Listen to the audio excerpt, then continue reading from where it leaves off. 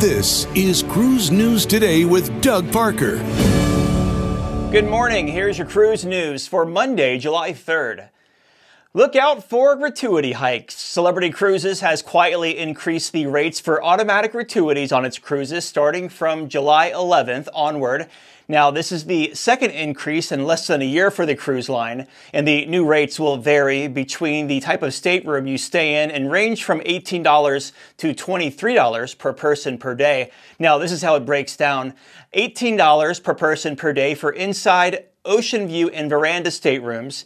It'll be $18.50 per person per day for concierge class and aqua class staterooms, and a $2 increase to $23 per person per day for guests of the retreat. Now, if you already have a cruise booked with Celebrity and gratuities are included, those rates won't change for you. However, new bookings will be subject to a higher gratuity rate.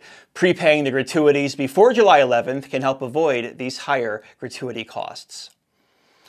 And after Carnival Cruise Line guests lost their mind over the removal of cheese plates and strawberry bisque off the line's revamped menu, they can now sleep a little easier. Both artery-clogging delights will be added back to the menu. Over the weekend, Carnival Cruise Line's brand ambassador John Heald posted photos of both dishes, saying, quote, "I'll be back." Carnival revised their menus late last month, modifying 60 dishes, adding items like entree salads, and creating new dishes by Chef Emeril Lagasse. The line also said they would soon be rolling out dedicated vegetarian menus for breakfast, lunch, and dinner. And sorry, your Christmas cruise has been canceled. Yeah, that's the letter that guests on Royal Caribbean's Freedom of the Seas received for their sailing on Christmas, December 2024, and going into New Year's on 2025. The ship is going to dry dock for necessary maintenance. Guests received notifications about the cancellations, including Christmas and New Year's. Now, passengers can rebook on other select sailings on Freedom or Oasis of the Seas. They can also choose another Royal Caribbean sailing or just get a refund altogether. The dry dock specifics were not provided.